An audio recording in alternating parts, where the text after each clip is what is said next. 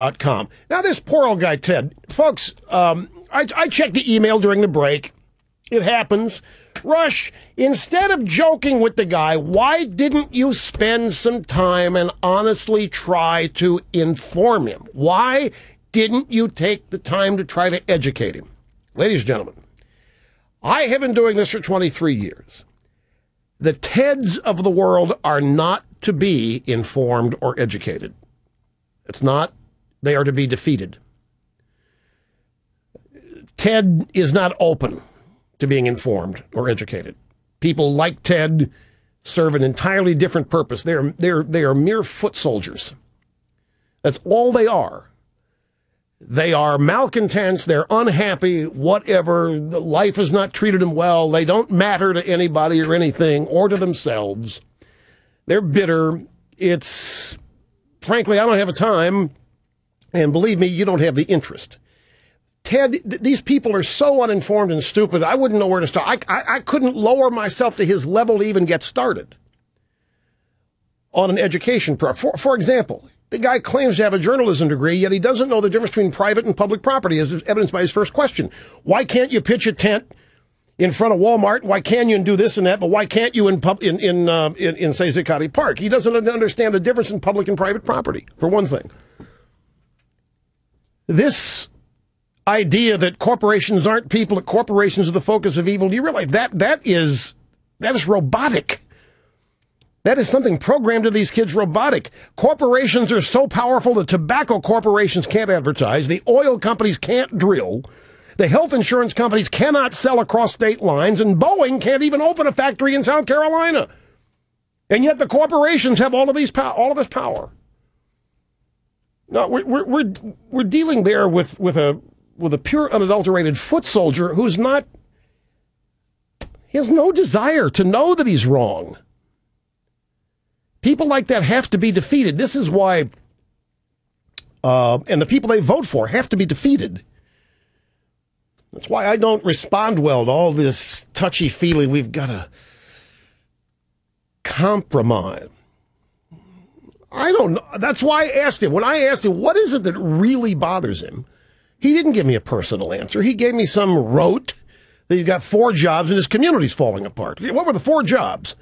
Well, he's a bouncer at a gay club, and then he's a male model, and then he's a substitute teacher. All right, folks, I forget what the 4th one was. Oh, waits tables. That's not somebody serious about working. It's just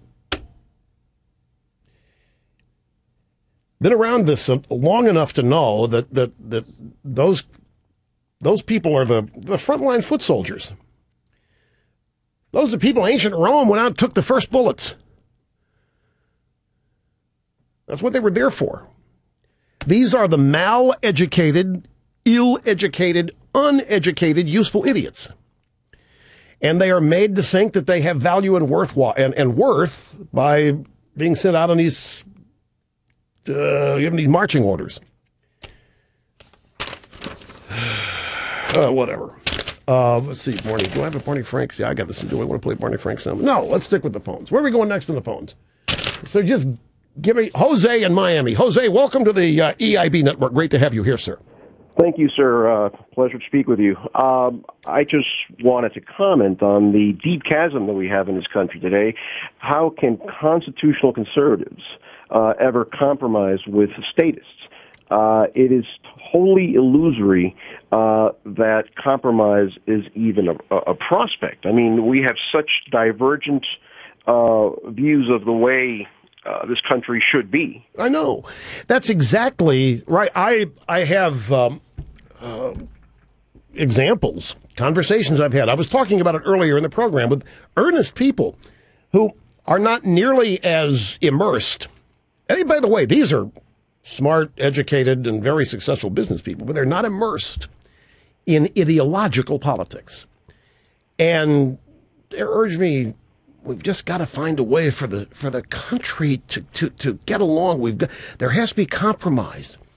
And then they cite things like the Founding Fathers compromised on slavery or what have you, which is new to me. I always thought the left hated The way slavery ended up in the Constitution. But at any rate, you're exactly right.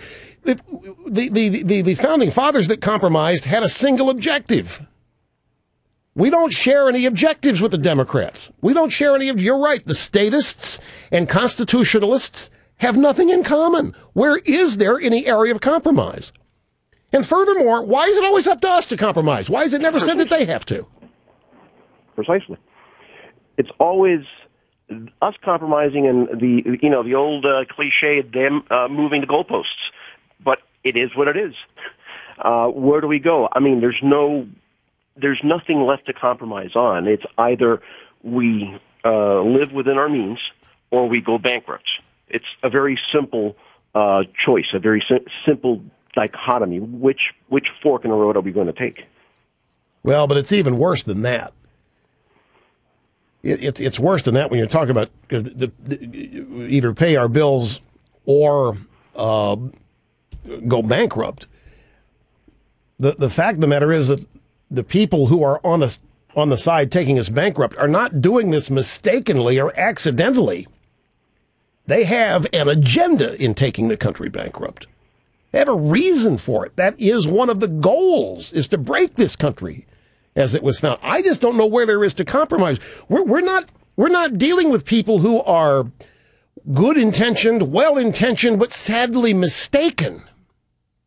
We're dealing with full-fledged leftist, statist ideologues who have an agenda oriented around those beliefs. These are not people who are just wrong about how to have a great country. So this whole notion of compromise to me is a trap, and it is also, it's an insult, because it's thrown out there in such a way as to make us sound like we are the rigid, closed-minded, unbending problem. And all we are, people who want to save the country as it was founded, as the greatest country in the history of humanity, for those who will follow us as residents of this country, as citizens of this country.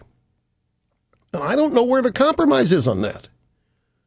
Okay, we'll let to destroy the country in 50 years. How about that? Making your